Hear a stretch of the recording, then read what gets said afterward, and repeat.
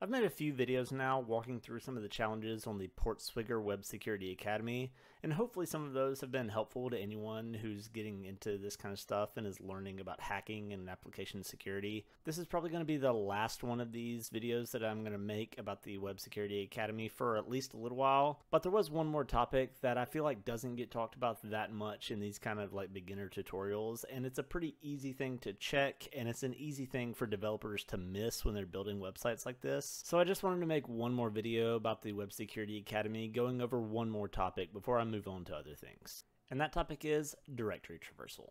If you want to read the learning path from Web Security Academy, where they go in depth on all of the little details about directory traversal and what you can do with it, then I'll post the link of that in the description below. But basically, as you can see in this example, a website will call a file. So in this example, it's file name equals gif.png. But we can mess with that parameter in the URL, so we can actually go and access other files in the file system and not just those files that the website wants us to access. So I'm just going to jump into the first lab, file path traversal simple case. And if we read the instructions, it says this lab contains a file path traversal vulnerability in the display of product images. To solve the lab, retrieve the contents of the /etc/password file. So we're going to open up our trusty friend Burp Suite, and we're going to launch that lab and then open the URL that it gives us in the browser inside Burp Suite.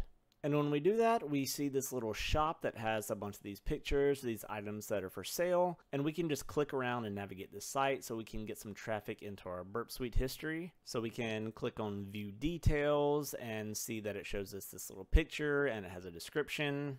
And because the description of the lab told us, we know that the vulnerability is going to be in the display of product images, but we might not necessarily know that going into a real life scenario. So to discover this, if we didn't know that ahead of time, we need to look in the HTTP history, and we're going to look at the URLs. And we're going to look for something like this, where there's a file name and then a JPEG or whatever file name it might be calling in whatever other website. Also, just one thing to note, you might not be seeing these JPEG file names showing up in your history if you're following along. And you might want to go up to the filter in the top left corner and make sure you have show all clicked. That way it's not going to be filtering out anything. Now that we know our request that it's calling this file name that we want to look at for a potential directory traversal, we're going to right click our request and send it to repeater. And if we send that request, it's going to respond with a bunch of characters that we can't read because it's just an image. But if we click render, we see it's just this little image, but we don't really care about what it's supposed to give us. We're only interested in how we can manipulate this file name in the URL to access something else. Specifically, to solve the lab, we need to access /etc/password. Now, something you need to know in order to do this kind of thing is naturally you need to know how to traverse a directory. So if you don't have much experience with the command line, you might not know how you go about moving around in the directory structure if you're on a terminal. So to look at a very basic example, I've booted up this little Linux VM that I have, and I've just created a couple directories and a file.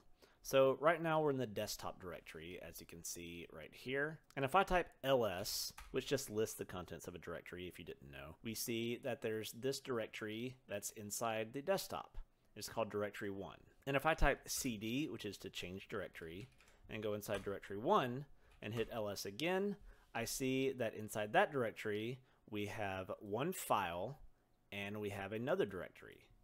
And if I cd into that second directory, now I see there's another file. So as you can see right here, we have gone down two different layers of directories from where we started in desktop. So how do we get back to where we started? We need to use that cd command again to change directory, and in order to go back one level, we're going to type ... And as you can see, that pushed us up one level back to directory 1. But let's get back into directory 2. What if we don't want to do that over and over again to get back to the desktop directory? What if we just want to go directly there? Well, we can do ... and that's going to take us back 2 levels. And that puts us all the way back in the desktop directory. So we can use that to access different files as well. So if we're back in that directory 2 where we have that file2.txt, let's imagine that we have a web application where there's a URL that calls filename equals file2.txt. Well, we want to access file1, not file2. And if you remember, file1 is not in directory 2, which is where we are now. File1 is in directory 1. So if we just changed file name from file2 to file1, it's going to try to access file1, but all that is in this directory is file2. So when it looks for file1 in this location, it's not going to find it. So we have to tell the file name to look back one directory with 2 dots, slash, and then file1.txt. So that was a quick, dirty explanation of how you can move around a directory structure. If you want to go back to the learning path that I have in the description below, that will give you a much better explanation going more into detail. But just as a little crash course, that is kind of the idea of what we want to do. And again, going back to the instructions, in order to solve the lab, we need to access /etc/password. The only problem is, we don't know where this 30.jpg file is in relation to that /etc/password. So we're going to have to do a little bit of trial and error. So the first thing I'm going to try is just put the /etc/password directly in the file name, because maybe we get really lucky and for whatever reason that 30.jpg is in the root of the directory, so just doing /etc/password will get us directly to where we need to be. So I'm going to delete 30.jpg and I'm going to replace it with /etc/password. And I'm going to send the request, no such file. So let's back up one level. So we're going to do /etc/password, send that, no such file.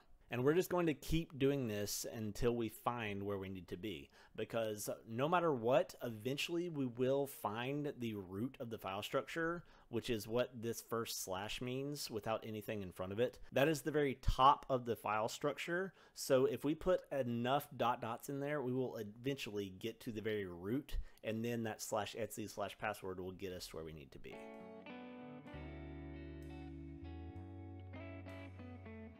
And we eventually got there. So here is the contents of that /etc/password file. And if you go back to the browser, it should now say that you have solved the lab. So this is a very simple type of vulnerability that you can check for on any sort of website that is calling an image or anything like that. And on any website that has pretty good security, they're probably going to have some permissions and some firewall rules and things like that in place that are going to prevent you from accessing parts of the directory structure that you're not supposed to. But a lot of times web developers get lazy and they don't implement things properly, and you might find something like this. So like I said at the beginning, this is probably going to be the last video I make from the Web Security Academy, just because I feel like I've covered several of them at this point and I should probably move on to something different.